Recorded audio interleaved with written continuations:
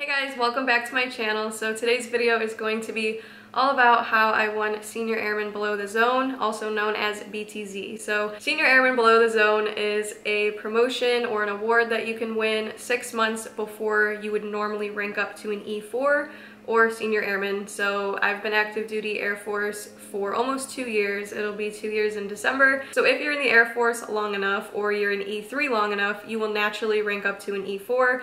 There is not a test that you have to pass like you do for an E5 or a staff sergeant. So everyone, for the most part, eventually makes Senior Airman.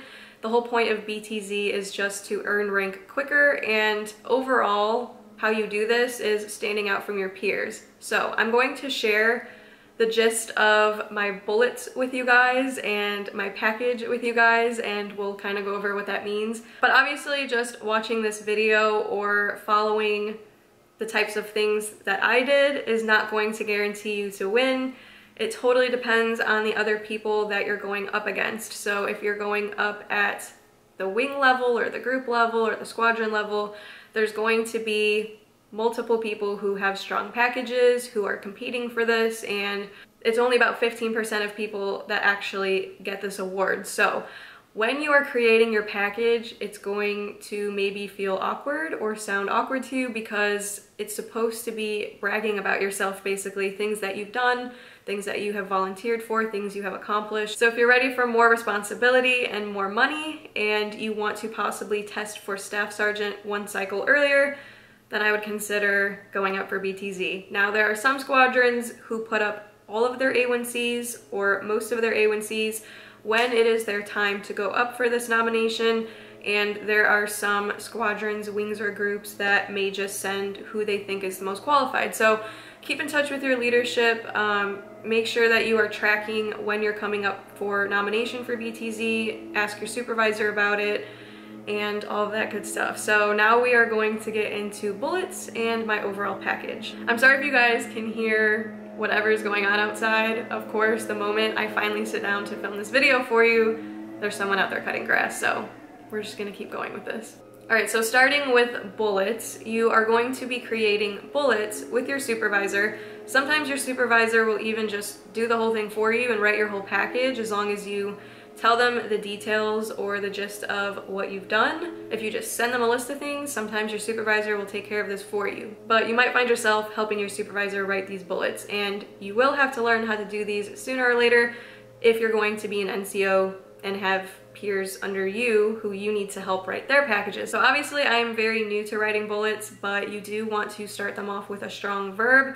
Anything that shows leadership is going to be the best to use. So for example, on mine, I had things at the top of the list that started with words like handpicked or overseas or things like that. So if you're overseeing something or you're leading something or you were selected for something, these are all great things to put at the top of your list. So following the strong verb, you want to make sure that you are including numbers that show impact or the quality of what you've done. So they like big numbers, they like big impact. You want to show that what you've done has made a difference, either in your personal development, professional development, in the community, in the squadron, in the wing, in the group, in the flight.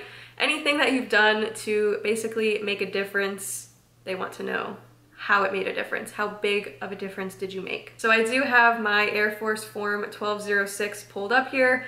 I'm obviously not just going to post it because you guys got to come up with your own bullets. You have to come up with your own accomplishments, but I am going to go over the different categories and what you could be working on now that might set you apart from other people that you're going up against for this award. Okay, so at the bottom of the form, there is a section called specific accomplishments, and within that, this is where your bullets are going to be listed. So the first category under specific accomplishments is primary duties. So under primary duties, this is where you want to list anything you've done within your specific AFSC that has made a difference. And I will give you a couple examples of things that I have put on here. Yes, I did put one bullet on here from tech school. So some people will say things you've done in tech school don't matter in the operational Air Force, and some people will say yes, they do matter. As long as it's like a leadership thing, you can definitely use it. So that was my top bullet, and that was not by my choice, that was by my supervisor's choice. She felt like that was my strongest thing to put on top.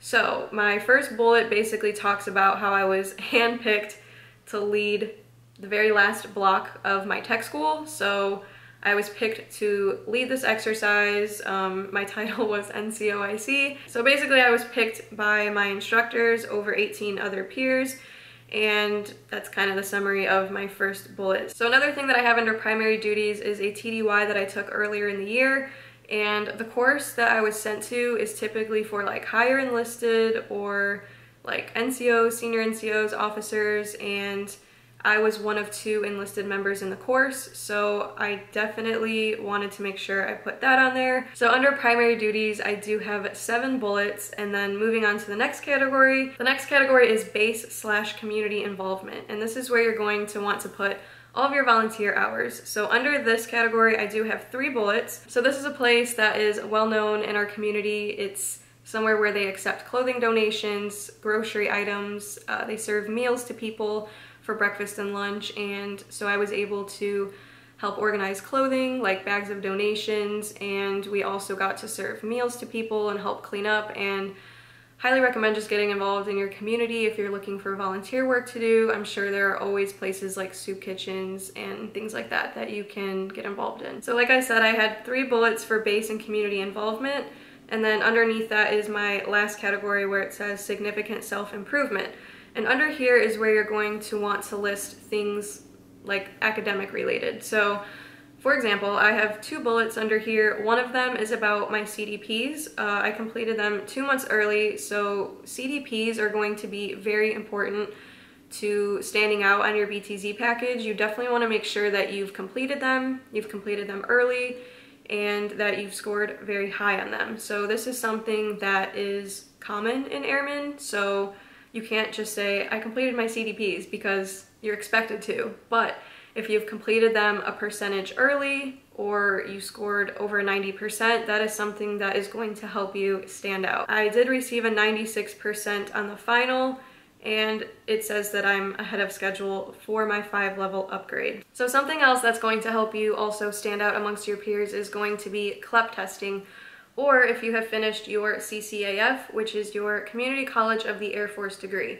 So as of right now, I am only 3 credits away from that degree, and I did take 1 CLEP test, and that was Principles of Supervision. So as most of you know, I did complete my associate's degree and my bachelor's degree before enlisting.